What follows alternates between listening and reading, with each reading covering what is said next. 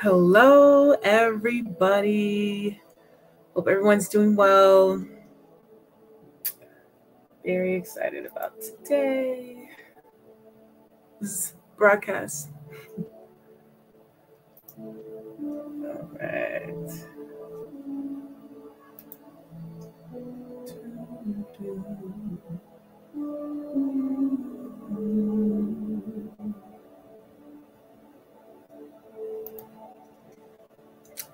Just doing the needful. All right, we're good over there. Perfect. We are going to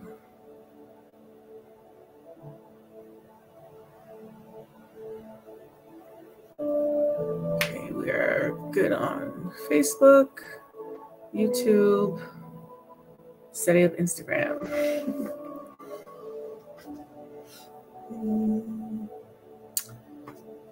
What up? All right. What up, everybody? Oh, promise you, I got this. I promise you, I got this. We're going to flip that camera. Anyways, welcome everyone on Facebook, on YouTube, on Instagram. We are getting started right now. See some people are coming in, but anyways, we're just going to go. All right. God bless y'all. Love y'all. Father, in the name of Jesus, I just pray that as this word is going forth, as this broadcast, Lord God, what it's titled, and Lord God, the content and just the word, everything, Lord God, that it definitely resonates with people. That, Father God, it becomes a light unto people's path, Lord God. It causes people's paths, Lord God, to receive light in the name of Jesus. I ask that, Father God, that this will be one of those make it plain type of messages. One in which someone's like, I understand what she's saying. One in which someone's like, not only do I understand, I know what I need to do. There's an action, there's an execution that'll take place. So I thank you for that. Receive all the glory in Jesus' name. Amen and amen. God bless everybody. Thank you again for joining. My name is Eno. Very, very excited for tonight's broadcast. Excited for all y'all who are, with me here live, and everyone who's going to come on the replay. So I'm excited about that as well. Okay. Maybe I'm supposed to wait like 20 more seconds. Maybe I'm kind of like just ready to go. So I'm going to wait 20 more seconds, but it's all good.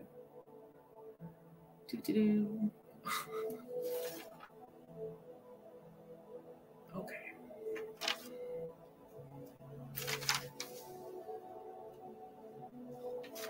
I'm like ready to go.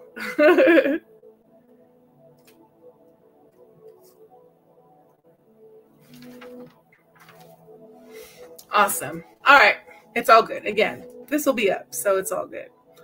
Let me lower this, and I'm going to just have like a for real, I don't know, conversation, talk, what have you. I always give the disclaimer like, oh yeah, I don't know how long this is going to take, but we're just going to go with the flow, right? Flow of the Holy Spirit. I titled this particular broadcast, What is Going On, right? And it's revival. It is revival. Revival is going on. Revival is taking place. Revival is what is happening, which is why some of the events that are taking place, someone is looking around. That's if they're not looking with their spiritual binoculars. They may be like, wait, this is happening. That's happening. This is taking place. That's taking place. Is that? It's revival. We're in revival. Praise God. So the reason why I am bringing this up. Lower this. The reason why I'm bringing this up is because it's important to know, right? It's important to know what time and what season that you're in. so that you know like how to like flow, what you're supposed to do, what God is calling you to do, how, you know, what role you're going to play. It's just important to know. For instance, if God is calling me into a season of like, I want you to rest, right? I want you to just chill. Then I'm not going to be so pressed to try to do too much, because God is like, I want you to rest. I really, really want you to rest. Praise God. And it gives me rest, because it's like, I know exactly what's going on, so I don't need to do too much.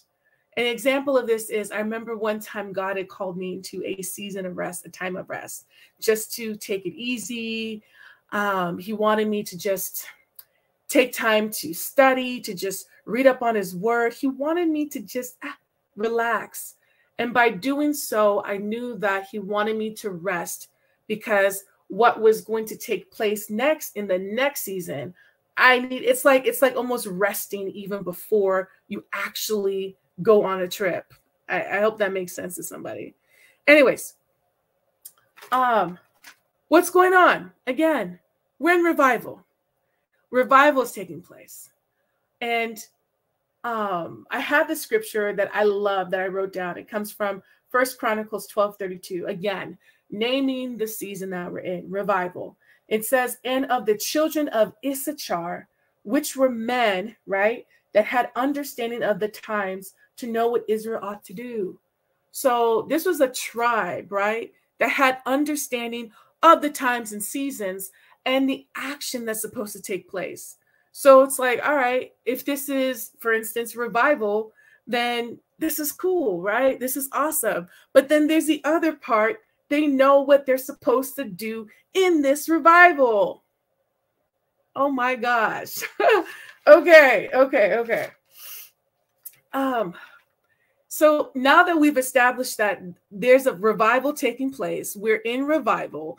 There's many people that already knew this, right? There's some people that have kind of known this. They're just like, okay. And there's some people that are coming to the realization like, okay, this is really revival. And then there's some people who have been running with it that have had this understanding. And it's like, of course we are. We've been in this. Praise God. Anyways, continuing on, we're in revival. What is revival? I wrote this down because it's important to know not only the season you're in, but what the season you are in, right? So you know what you're supposed to do. Revival, I just wrote this down by the Spirit. Revival is what? Revival is awakening. Awakening that is taking place, right, of God's sons and daughters, right? The ones that, hallelujah, may have left are coming back. Praise God.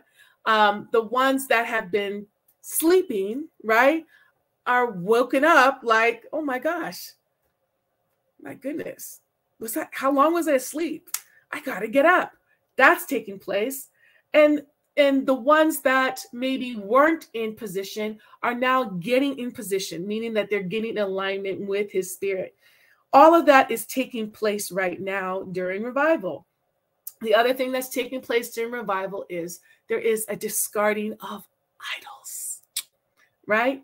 There is a discarding of idols, and there is a return back to God that's also taking place as well, which is why I love this season. And it's a season that, it definitely had already started, but the best way to put it is we're in the beginnings. And the beginnings already had started, but it's like, you know how you see certain events? It's like those events are even marking the beginnings of the revival. Oh my goodness, y'all. Oh my gosh. All right, so continuing on. The other thing about what is happening in the revival is it's not that there's division that's taking place. There is a distinction that's taking place between, say, the wheats and the tares. There's a distinction that's taking place between those who are for God and those who are, not for God. I'm just keeping it real. There's a distinction that's taking place. And there's also a consecration that is sweeping across the land. I'm like, this is so cool, right? And so with a lot of the events, like if we're looking at the past week, week and a half that has transpired, oh my goodness. Someone may be like, wait, what is this or what is that and whatnot, and maybe just looking at the event, but God is like, that event is actually marking the season. It's like he's like, I'm showing you through this isolated event what is taking place, what season we're in. Hallelujah. I love the Lord. I love the Lord. He's so good. The other thing that's happening during this revival is there is a demonstration of the Acts of the Apostles. Woo. My God. Oh, you guys give me a moment right now. I'm getting really stirred.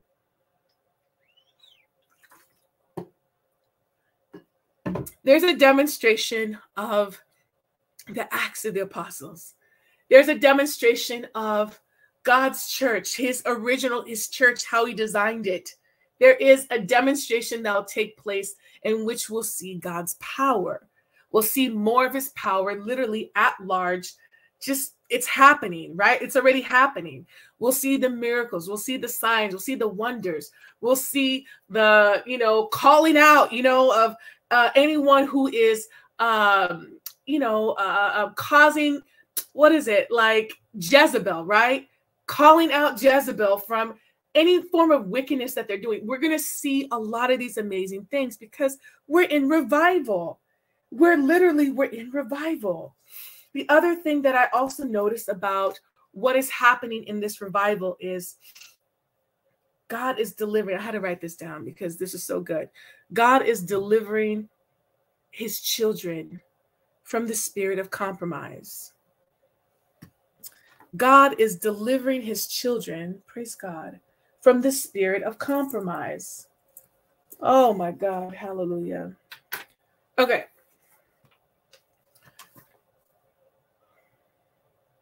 This is a word that has been definitely floating around, right? The internet right now. And I kid you not, all of the things I'm talking about, I was going to talk about them like separate, but I think God wants me to kind of like bring it together almost like a smorgasbord, like talk about all these different points because they're all interrelated. So compromise. There's many definitions for the spirit of compromise because it's a spirit. And the best way to describe it is like this. Some people, when they think of the word compromise, they think of like the positive part, like let's come to a compromise, right? Let's come to an agreement, right? However, the negative tense of compromise is it's like it's going against. It's there's a damage that's taking place. It's destroying. There's a destruction that's taking place. Like somebody compromising their relationship, right? With their friends, somebody compromising. Oh, this is so good. Their values. They know they're not supposed to be, say, if they're a kid, partaking in drug usage, but they're compromising their values as a kid. They shouldn't be getting involved with that. So all of these things are naming what compromise is. But God was really speaking to me about compromise. And I want to talk about this because he took me into Genesis 3, right? Genesis chapter 3. It's just about, I think, 6 verses. And it talks about compromise. He's like, give this example. It's going to resonate with someone. Someone's going to get it. So, all right. It says right here, it says, starting from verse 1, Genesis chapter 3, it says, the serpent was the shrewdest of all the wild animals the Lord God has made. One day he asked the woman, did God really say? Did God say? Did God really say? Did God say, you must not eat the fruit from any of the trees in the garden? Verse 2, of course we may eat fruit from the trees in the garden. The woman replied, it's only the fruit from the tree in the middle of the garden that we're not allowed to eat. God said, you must not eat it or even touch it. He said, if you do, you will die. And verse 4, you won't die. The serpent replied to the woman, God knows that your eyes will be open as soon as you eat it, and you'll be like God, knowing both good and evil. Verse 6, the woman was convinced. The woman was convinced. It took all that, and the woman was convinced, right? So he was telling me to use that example because they were given clear instructions, like, let's go to the beginning.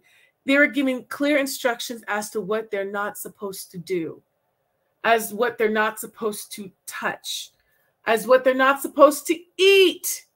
And here comes the serpent,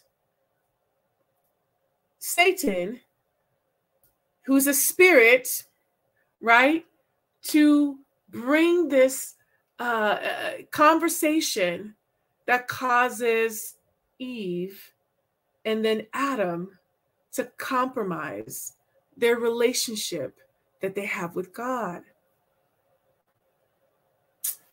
Okay. God is delivering his children from the spirit of compromise during this revival.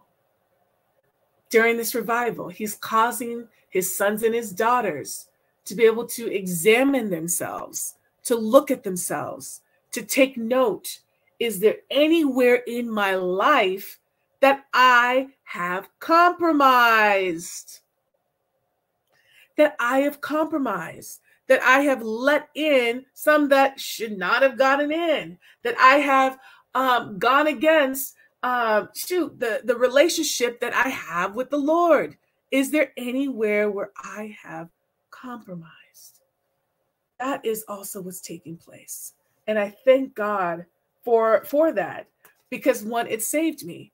I'm going to give an example right now because I have to make sure. I'm one of those people who I like to cite my sources. I like to, I know that it's coming from the Lord, but I like to let it be known, if I heard it from somebody, I'm going to let y'all know I heard it from somebody, right? And give context or give,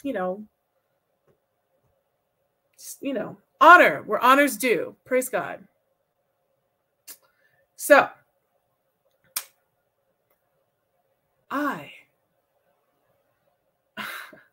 I'm talking about revival right now, but the event that took place, right? When I love her so much, Prophet Tiffany Montgomery. Prophet Tiffany Montgomery. She released a warning. She released a rebuke. I like to call it was like the rebuke that was heard around the world. Everybody heard it, literally everybody. I was like, whoa. And what I heard God was saying, even in that warning, right? I think everyone should know or have understanding of that, is I need to examine myself. I need to examine myself. I need to make sure, is there anywhere where I'm compromising my relationship with God? Is there anywhere where I'm, you know what I mean? You feel me? Where it's kind of like, and there may not be a lot of places, but I have a relationship with God. So I'll just ask questions and God will let me know, like over here. For instance, let's see, we're in February right now. I remember in December, there were some things that were, say, in my house, right? Things that I'm like, this is not a big deal. These are just clothes. These are just things. And I had to let them go. And these aren't cheap things. These aren't cheap things. And I remember when I was throwing out one of the items, I was starting to cry. I was starting to cry. And I had to start speaking in tongues. It was like, I was like, oh my God, Eno. And I had to tell myself and speaking aloud, we're going to get you a new thing. We'll get you a new book. Okay. There won't be anything attached to this one. I promise. And I had to literally toss these things in a dumpster, walk away. And when I tell you, it was like there was a grieving, whatever that thing, that loss that took place. But at the same time, there was this, I just felt invigorated, wow, I can really let go of something if God tells me to let it go. I can really surrender to the Spirit of God And even though it may be like, it's like, it feels good at the same time. Like, because it's like, God can trust me. I think that's what I'm trying to say. God can trust me, right? So where I'm going with this is there's revival that's taking place. And all these things that I'm mentioning, God has to make sure for those that are a part of this revival, for those of you who are sons and daughters, because God wants all his children to be active in this revival. He wants every single person literally to get active. Like, yo, I can use Tiffany, I can use Rebecca, I can use Drea, I can use Monica, I can use Tammy, I can use Uche, I can use Chioma, I can use Wayluna, I can use all my kids. But what I'm getting from this is God can literally use us, right? Because now there's nothing that is in the way. There's nothing that he's like, man, this person is still holding on to this. You know what I mean? There's none of that. It's this person is surrendered so I can use them during this revival. Oof. Other things I wanted to mention, praise God. Pay attention, even though some of the events that we're seeing, like say in the world, in the nation, even in the media, in entertainment, social media, still see God in some of those events so that you don't say get caught up like in the event, but get caught up in what is God doing in this event? What is God saying about this event? I'm trying to understand, God, this is something that's like, oh, wow, but God, what am I supposed to take? Thank you, Lord, from this event. Praise God. Other things I noticed about what's going on in this revival is even other aspects of the media, right? I think that this is the first time, and I'm looking at the past 30 plus years of my life, because I've watched a lot of TV, right? I've watched a lot of movies where I'm seeing Jesus coming in the media. Like he's like, it's like almost being like reintroduced. He's like, yo, I'm here, right? Almost giving everyone an opportunity to get to know him. For example, for those of you who know me, I'm a Chosen fan. I am. I tell everybody, you can tell by, if you look at my stories, you're going to see me promoting The Chosen. I just found out about The Chosen. I just actually started watching The Chosen. I feel like I got to talk about this at the end of October. And I remember end of October 2022, I was going through. It was one of those like, you're passing through certain things. And I remember I started watching it. I was sitting on my couch and the Holy Spirit was just like, The Chosen. I'm just like, what? And I'm like, oh yeah. And so I literally went and I started watching The Chosen, and I binge watched it for the first time, October 2022. And that was how God was pulling me back, right? Pulling me back through the media. Praise God. Why I'm bringing this up. A month later, in November, when The Chosen was coming out with season 3 and they moved to the theaters, it was something that never had been done before. Not like that. Not for a show. Not for like a show. It's like, hey, we're going to take this show literally on the road. And the reason why that's so significant was it caused a disruption, because it was showing people that the world literally needs Jesus. And I saw, it literally just made a dent in the box office. I saw people excited about it. I saw people talking about it. I saw people raving about it to the point where other people are like, yo, what's The Chosen? What's The Chosen? Because of what it was doing. Praise God. I'm bringing this up because we are in revival. And I knew even during that time that we're in revival because it was taking place in the media.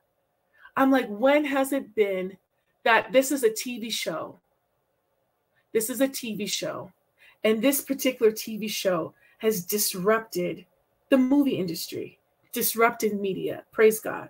And then when we had the last 2 episodes, episode 7 and 8, which was at the beginning of February, same thing.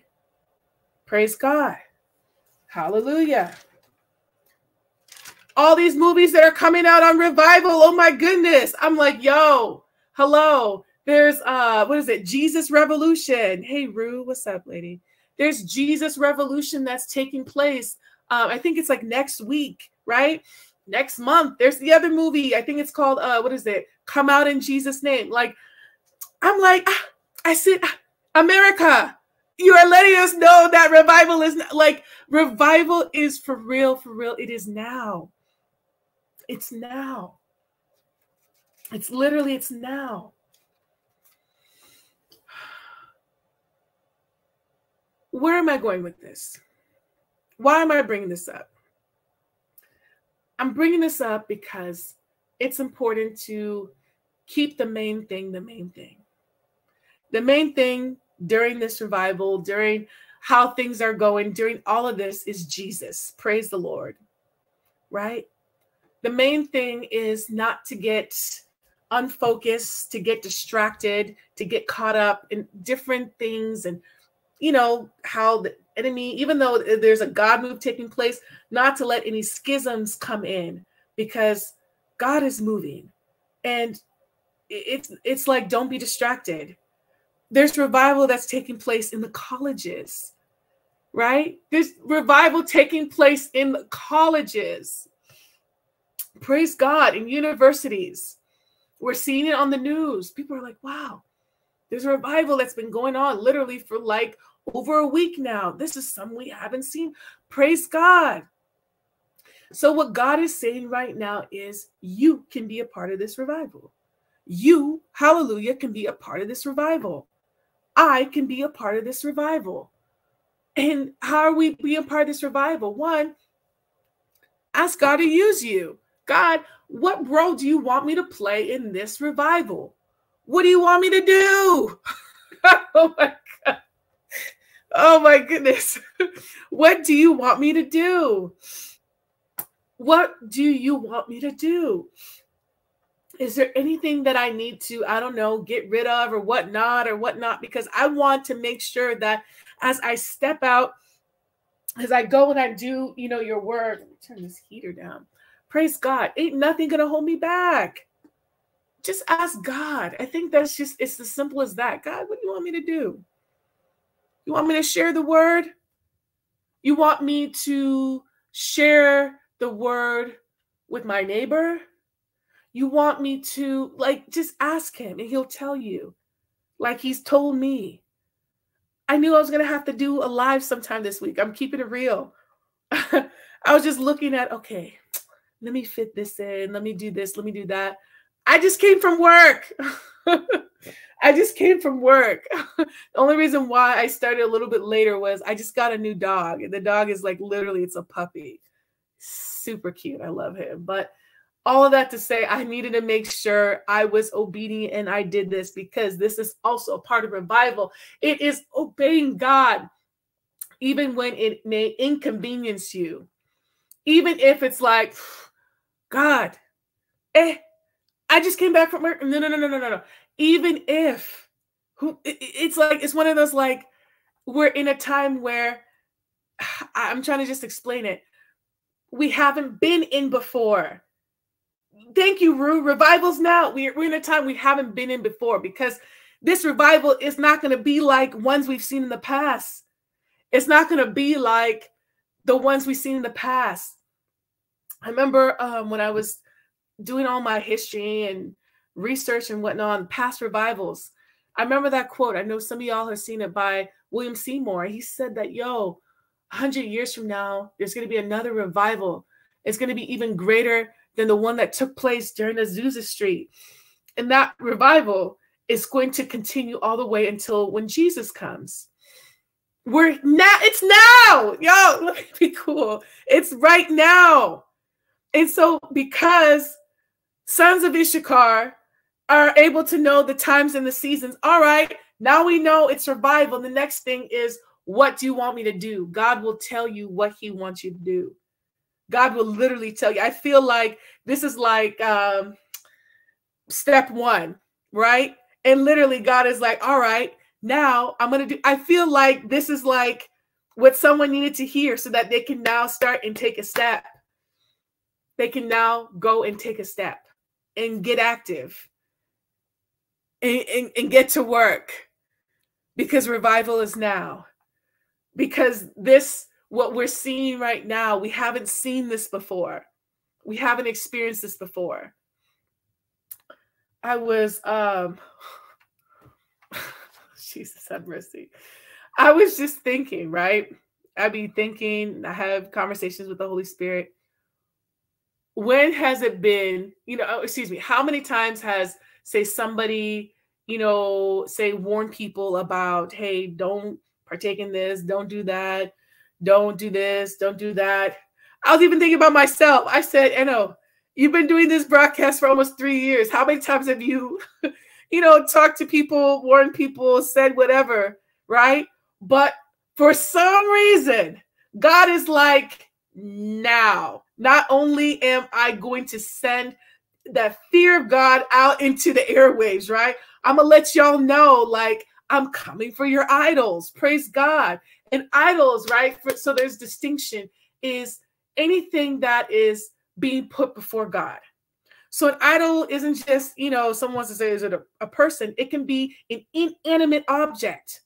So the best way to look at it is like, you need to search your heart to make sure I'm not making an idol. Oh my goodness. I'm trying to look for some that I can just throw up over here.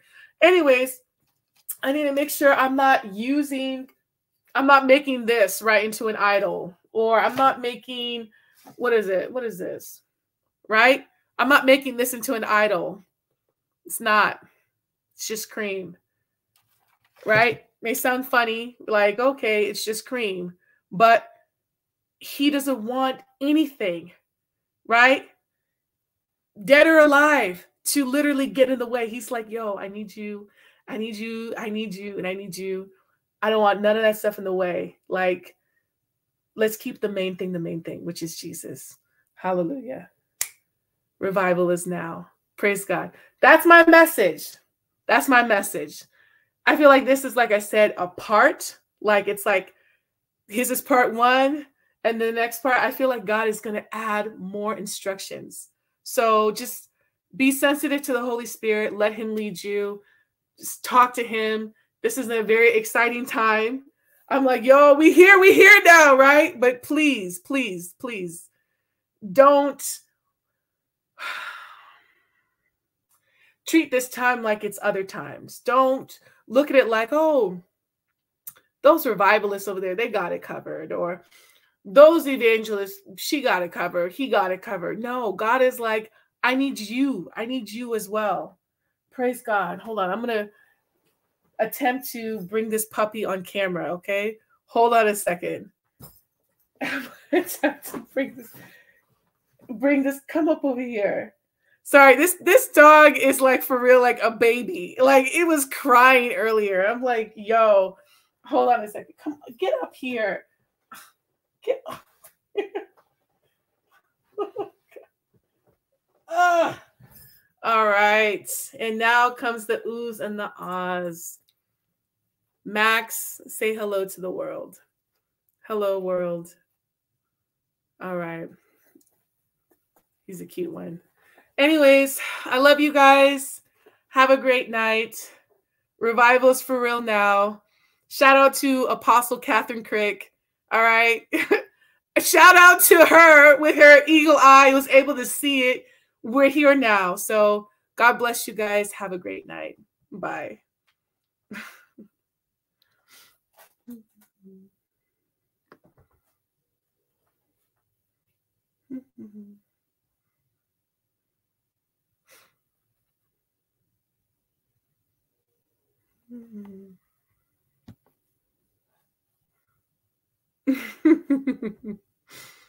People love you, Max.